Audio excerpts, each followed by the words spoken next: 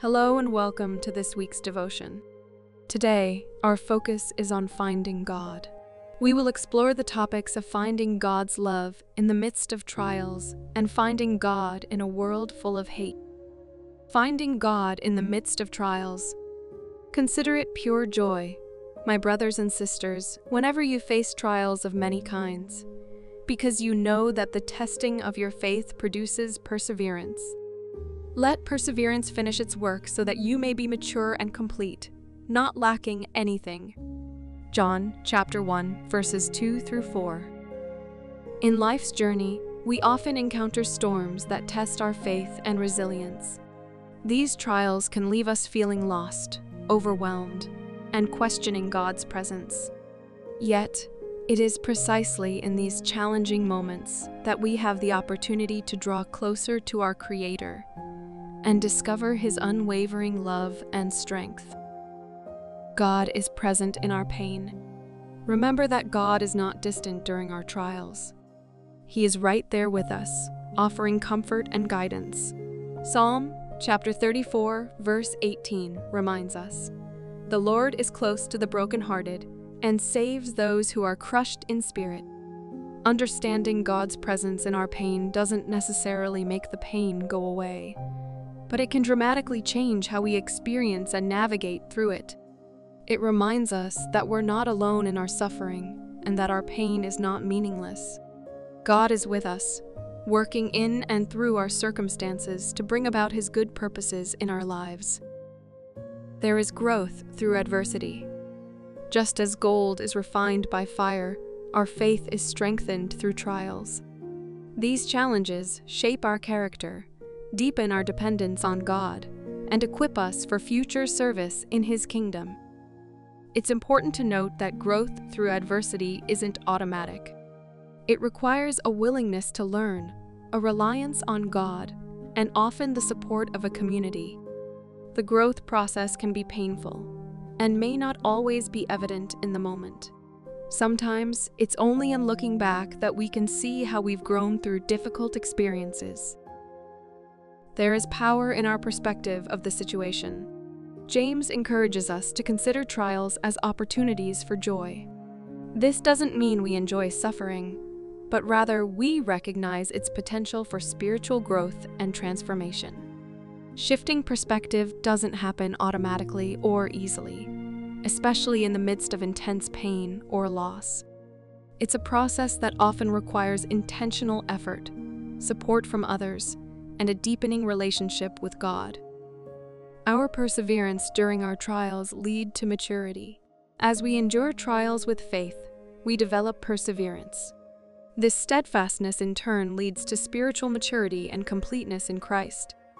Perseverance doesn't mean enduring silently or alone. Biblical perseverance often involves crying out to God, seeking support from fellow believers, and actively engaging in spiritual disciplines. Today, identify a current trial in your life.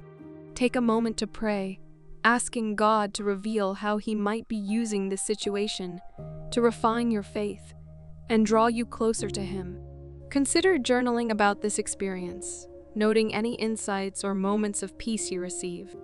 Remember, our God is faithful. He promises never to leave us or forsake us. As you face your trials, cling to this truth and allow it to anchor your soul in His unfailing love.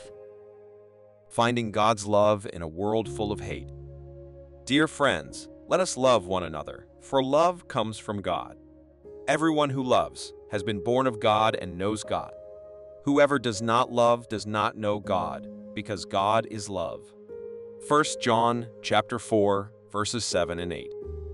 In a world that often feels consumed by hatred, division, and darkness, it can be challenging to see and experience God's love. Yet, as followers of Christ, we are called to be beacons of His light and love, even in the darkest of times. God's nature is love.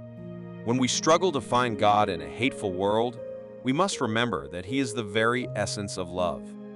His love is constant, unwavering, and ever-present, even when it's hard to perceive. This foundational belief that God's nature is love shapes much of Christian theology, worship and practice. It provides a framework for understanding God's actions in Scripture, His relationship with humanity, and how believers are called to live. We are called to be conduits of God's love. In a world full of hate, our mission is not to retreat, but to actively spread God's love.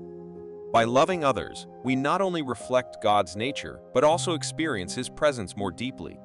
This concept challenges believers to actively live out their faith in practical, love-centered ways. It's about embodying the love we've received and passing it on to others.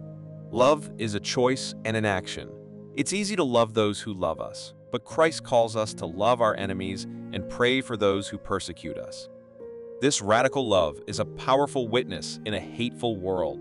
Love as a choice and action is particularly powerful in a world where love is often portrayed as just a feeling or something that happens to us. It calls us to a higher standard of love that can transform our relationships and our world. God's love transforms.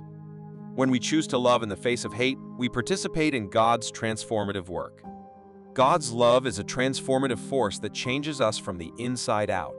It offers us new beginnings, softens our hearts, renews our minds, and empowers us to love others.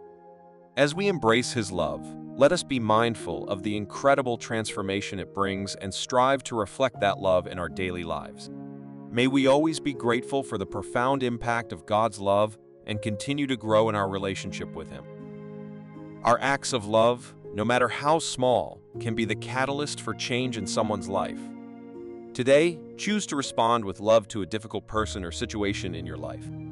Ask God to help you see that person or situation through His eyes of love and compassion. Let us go to God in prayer. Dear Lord, in the midst of life's trials, help us to sense Your presence and love. Grant us the strength to persevere and the wisdom to see how You are working in our lives. May we emerge from our challenges stronger in faith and closer to You. In a world often filled with hatred and division, help us to see Your love and to be vessels of that love to others. Give us the strength to choose love over hate, even when it's difficult. May our lives be a testament to Your transformative love. In Jesus' name, amen. Thank you for joining us for our midweek devotion. Please join us next week. In the meantime, have a great week and remember God loves you. Now, go be the light and share that love.